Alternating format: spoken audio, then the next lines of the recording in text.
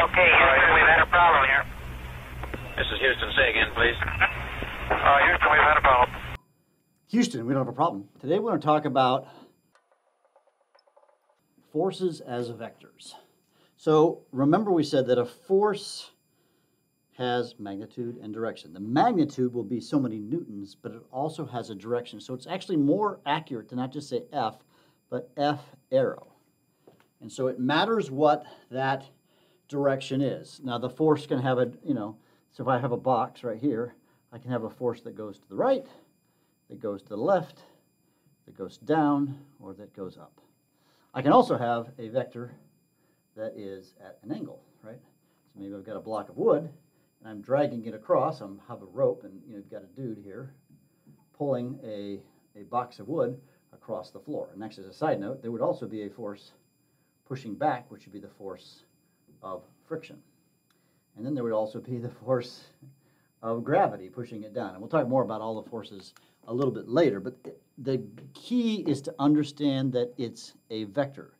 And also, as a vector, it is additive vectorially. So let's say I have an object right here, all right, and it has a force forward. So let's say force F for forward. I don't use an F because F is for friction. Let's just say force is equal to 8 newtons. And then, so someone's pulling with 8 newtons.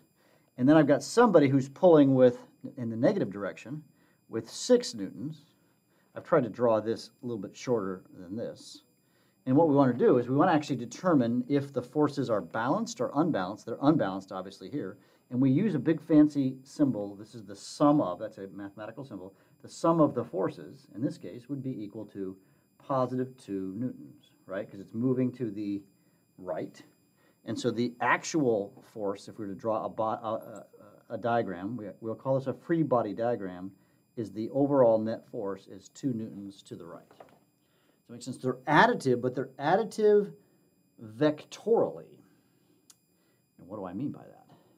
So if I have a force, so let's have another object. So these are just examples. So I'd add like examples in your notes. Let's say I have a box right here again, and I have a force that's coming at some angle. Let's say this is right here at 20 degrees, okay? And that's way more than 20 degrees. Let's say that's 30 degrees. And this is, 50 newtons. Then actually what you have to do is you have to use SOHCAHTOA to figure out, usually what we want to do is you want to figure out what is the force in the x and the force in the y. And so what you would do is you would find the force in the x using, this would be cosine, cos 30 times 50, and this would be sine 30 times 50. So you could actually write the box, and you can have a force this way and a force this way. You break it down into, we call it its component vectors by doing, so that even though it's 50, at that 30-degree angle, and I don't know, I won't get a calculator on that. If this is 30 degrees and that's 50, it's going to be longer this way. So maybe this is, 40 and this is 20. I'm making these up, so don't do the math. So you'd have a 40 Newton force to the right and a 20 Newton force to the left. And so it's vectoral, and if I have two forces, again, vectoral, let's say I have a force, I have 20 newtons going this way, and I have 30 newtons going this way, then the force, then when I add them, it's not 20 plus 30, you have to use Pythagorean theorem to find what is the force at whatever the angle is.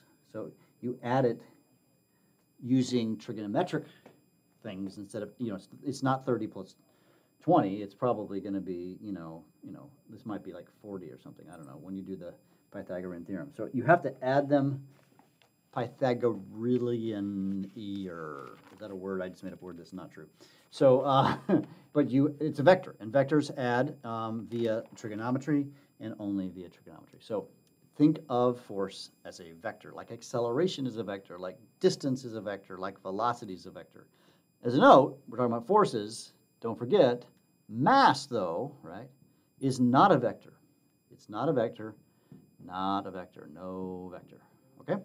Hey, Houston, we don't have a problem. We'll see you in class.